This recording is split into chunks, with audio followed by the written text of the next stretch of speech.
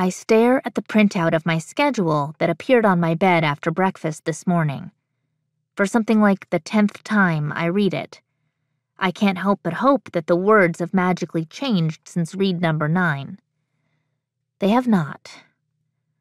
I close my eyes and take several slow, deliberate breaths.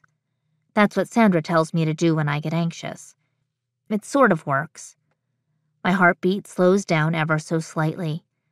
But I still have a ginormous problem, and I know I won't be okay until everything is fixed. Chewing on the inside of my lip, I search for Audrey.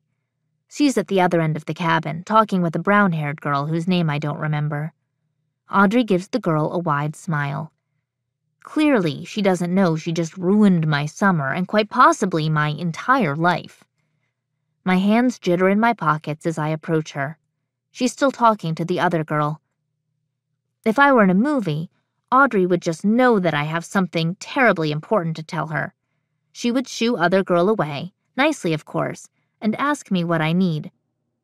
But in real life, other girl talks for forever. "Hey, Maddie," Audrey says once other girl has finally skipped off. "What's going on?" There's been a mistake. I wave my schedule in the air. "Right!" Audrey smacks herself in the forehead, reminding me of a hammy actor in a bad sitcom. "I wanted to talk with you about this last night.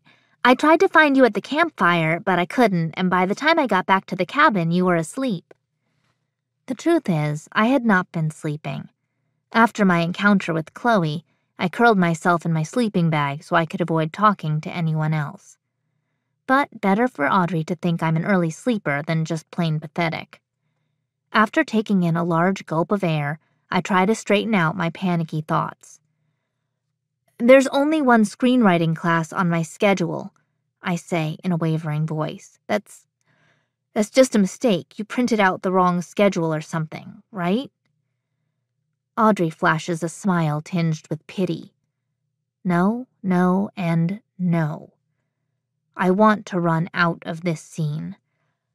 "I'm really sorry to be the bearer of bad news, Maddie, but our screenwriting instructor had to cancel at the last minute. She got called to fill in as a writer on a new TV show. It's about flight attendants who are actually super spies, or something. I'm a little vague on the details. Anyway, a new streaming service wants it, so she had to go.